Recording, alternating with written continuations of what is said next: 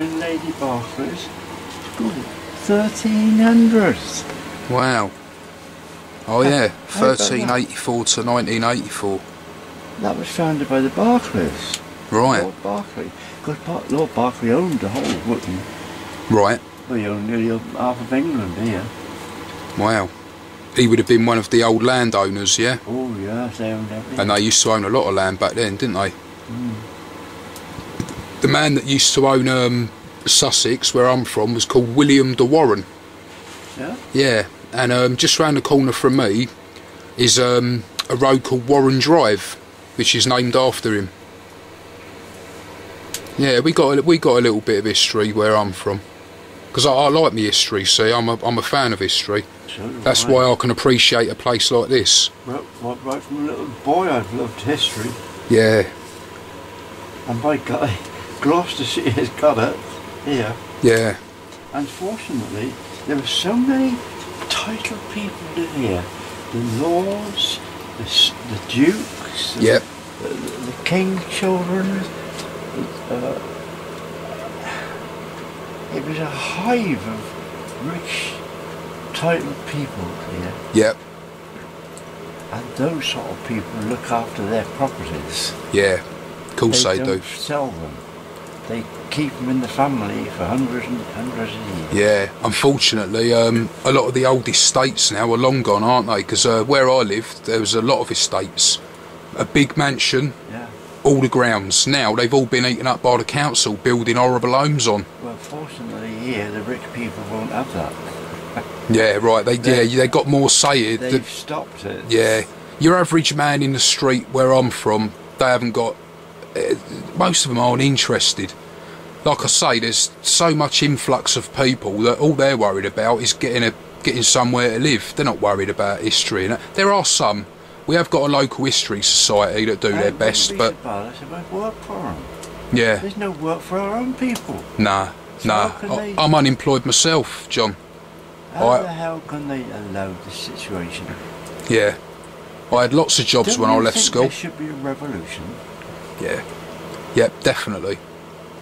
Years ago, there would have been. Yep. Do you know what they're doing? They're giving people pensions and they can just about live on, and they're quite happy. Yep. A lot of working people today. Yeah. Even if they could strike, they wouldn't. Nah, because like I said earlier, if they did strike, there's 20 men to fill that job, isn't there? Like you said. That's right. All foreigners who will button up their lips. Yeah. They won't argue back. No. They'll work for shit wages, and it brings the quality of life down for everyone else. This country's had it. It's a shame. It's a shame. I can see it. You know. Makes me sick to my stomach sometimes. It's the government's responsibility, not the man, not the workers. No, that's right. And we're the ones that have to put up with it, aren't we? Yeah. It's not the rich men living in their big houses. It's the working man party. That is the working man's worst fucking enemy, the Labour Party. They might have been 50, 60 years ago, they might have had good intentions then, but not now. As soon as they got in power and it all became that, they're all greedy, they're all fat cats, aren't they? They're all in it for what they can get. And you'll find that the working man's got no fucking brains. Yeah. Some have. Yeah, and that's the ones you've got to fucking watch. Yeah. Working man brains. Yeah. I'm one of them people, John. I consider myself one of them people. But you can't open your mouth, because if you do, there's too many people that are against them views, aren't there? Yeah. They don't agree with it and they shoot you down, and sometimes you're better off just not bothering saying anything. People ruling our country are very crafty people. They've allowed a situation to take off like this that the working man can't stand up for himself. No, there's nothing we can do about it. All the power's been taken out of our hands, hasn't it? Yeah. We used to have power going back, unions and that, but our forefathers wouldn't put up with what we're putting up with. No, they wouldn't have. They certainly wouldn't have put up with it in King Henry VIII's time, I know that. It would have been chop chop. Sometimes I wish we could go back to them sort of times, you know, the way people used to think, but Them times are long gone, aren't they? Best thing to do It's is... on 10 o'clock. Has it gone 10 o'clock? There's a clock up there. Blimey. Bless you, John. Thank you very much for talking to me and letting me sit in your lovely warm room. Do you want me to let you get on with it, and I'll go and see what them lot are up to? Are you a ghost hunter? Yeah. Yeah. What other places have you done? Weald Downland Museum in Sussex. That's a lovely place. What they do, Weald Downland Museum. What they do, whenever old buildings get knocked down, they come along, take it down brick for brick, and then rebuild it on the site. It's a 4-acre site. So there's a lot of room, and there's so many lovely old buildings there. That was a good one. Yeah, we've done a lot. We've done a lot. Spirit and Soul. Opposite the run, did you notice the church, parish church? No. Well, No. It towers above here because it's on higher land. Do you know what? When we was coming in the car, my ears kept popping. Yes. Yeah, and they said it was down to the height. Yeah. Well, the builders of the church actually logged here. They what? Logged here. Oh, really? The ram was built, first of all, to accommodate the builders who built the church. Oh, right. Yeah. That's why the bishops of Gloucester blessed this building. Oh, yeah, right. Wouldn't you think English heritage would be given to save it? Yeah. It's only ghost hunters that are saving it. Yeah. It stinks. Yeah, it does stink. You're right. I totally agree with you. Right, I'm going to get on out there now, John, and see how they're all getting on. All right. You find it won't be as warm as this. No, it's all right. I'm prepared. At least I've had the benefit of your lovely open fire. There's not more people coming in here for a warm. They're all too busy doing the cables and all that sort of stuff. Oh. All that fixing up the cameras and things like that. And I'm not too good with that, so I thought. Tell them they can come in here.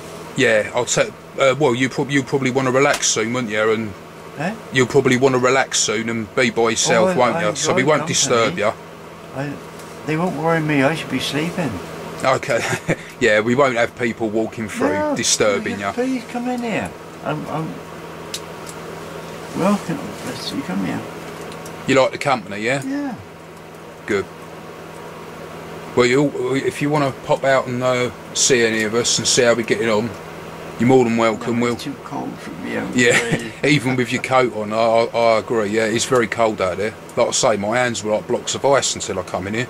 They're good now, look though. All right then, John. I shall love you and leave you for the moment. Okay. All right. So you're getting sleepy.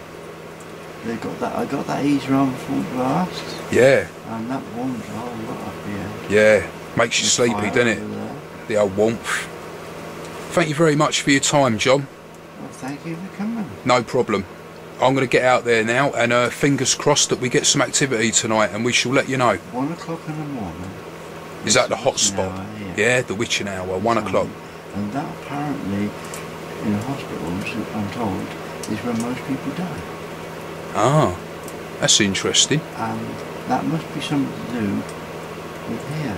Because 1 o'clock is the time here, the witching hour. Ah, so keep an eye and ears open at 1 o'clock, yeah? Brilliant. And let's hope that succubus shows her face. I thought ghost hunters knew that.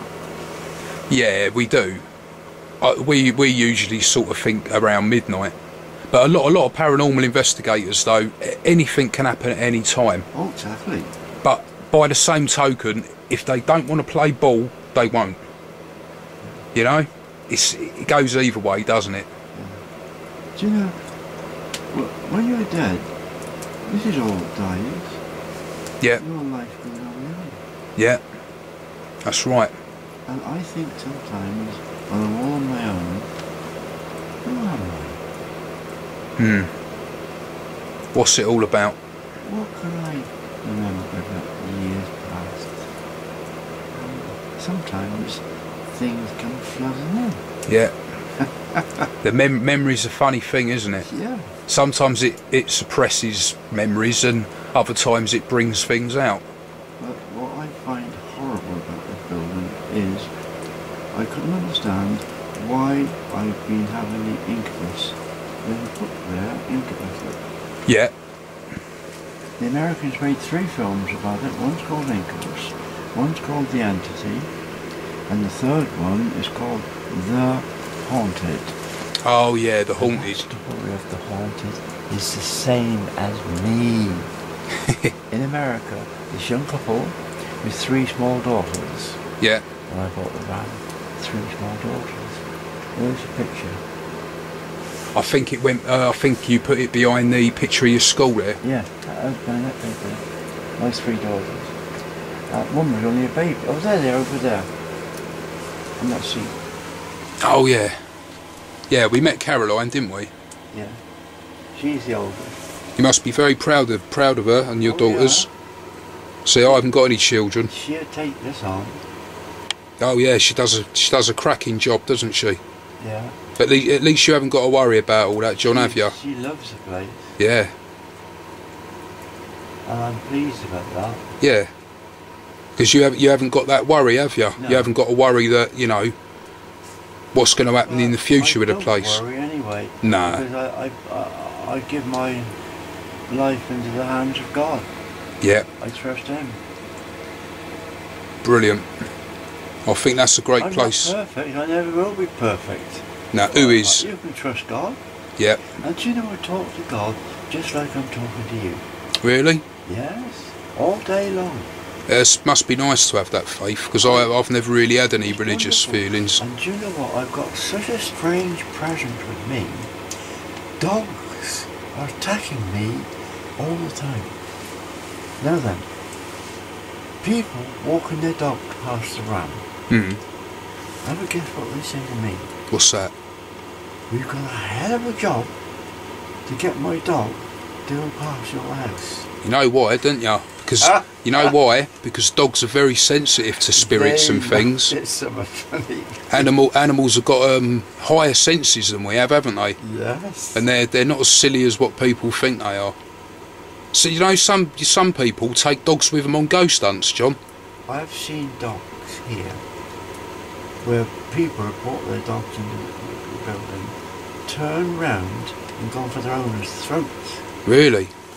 My dog has never before treated me like this. Wow. Why is it? Yeah, that's There's strange. something in this building that dogs don't like it. Wow. That's very strange, isn't it? Well, it just goes to show that every picture tells a story. It certainly does. When local people say he's making it all up. Let them think what they want to think. It doesn't matter, does it? Me one bit. Nah, that's good. Let them be the doubters. There's no doubt in you, so let them be the doubters. Let them have sleepless nights. Far too many ghost hunters coming here to prove I am not making it up. No, that's right. That's right. Right now, John, I think that's a good place to wrap this up. Thank you very much for your time, my friend. We're now going to go and have a look around your lovely building. Ah, well, very soon you'll find me asleep on it. No problem. You have a nice kip. I can sleep in any situation. Have a nice blast on your scotch there. Oh, this? Yeah, that'll put That it. warms you up. Yeah, that'll give you a nice kip, won't it? Ghost hunters gave me that. Oh, did they? That's all was left of it. I couldn't afford to buy that. No, costs a lot of money these days, don't it? Oh, well. Yeah. That is. And that really is warms the whole body. It sure does. I've had a tot or two in the past, down the years, when I've not been well. Does help. Puts hairs on your chest, that's what they say, innit? That's right. Makes you a man. Well, look how fit I am. I'm nearly 90. I know. You're doing incredibly well. I don't believe it. Nah. I'm a Christian, I don't tell lies. No, that's it. Good living is rewarded, isn't it? Do you know, when I was a little boy, people who could see the future for me, and I've met quite a few people like that, Yeah. they told me, I swear on the Bible, the second coming again of Jesus Christ was going to be in my lifetime. Really? I would live to see it. Have you seen it? I'm looking forward to it. You're still Anytime waiting? now. It could come any day. Oh, bless. We don't know. No one knows. No. But then again, you've got to separate the crackpots, haven't you? There's a lot of crackpots out there, isn't there? Yeah.